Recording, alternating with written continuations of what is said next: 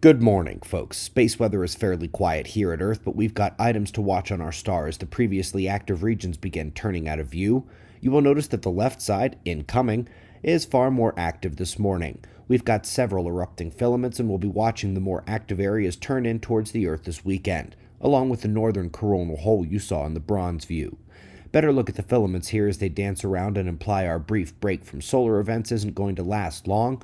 No solar wind notes as all is calm, as well as geomagnetic conditions. We are kicking off the other science with a global network massively coordinating to search for dark matter and finding absolutely nothing. Excellent use of taxpayer funds.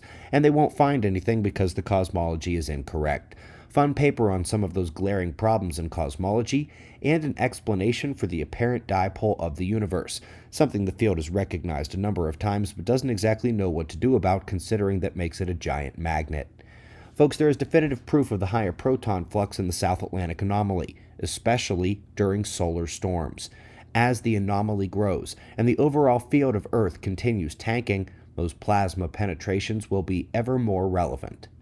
Anomalous cosmic rays seen by Parker at very close distances to the Sun implicate a rising flux of those particles in the solar system as the Sun's output is lower than it was for most of the 1900s. There is also an argument to be made for the galactic current sheet inclusion in blame for the changing inner system dynamics, and with that, let's move on to a new way to spot galactic magnetic fields, and while it is in its infancy, it's only letting them see the most obvious sources within the spiral arms.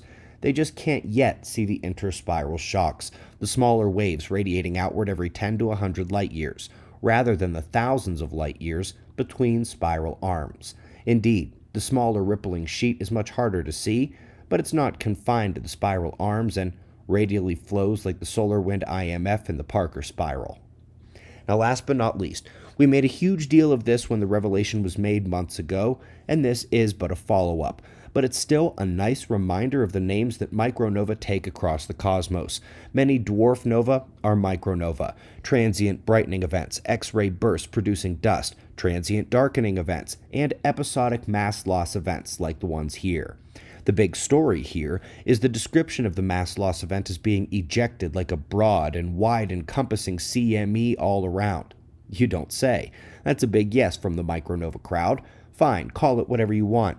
Just don't sleep on the Sun's potential to do the G-class star version of it. We greatly appreciate your support. Eyes on those incoming active regions on the Sun. We've got wind maps and shots of our star to close. Subscribe and we'll do this all again tomorrow. Right here, but right now it's 5:30 a.m. in the new Valley of the Sun. Eyes open. No fear. Be safe, everyone.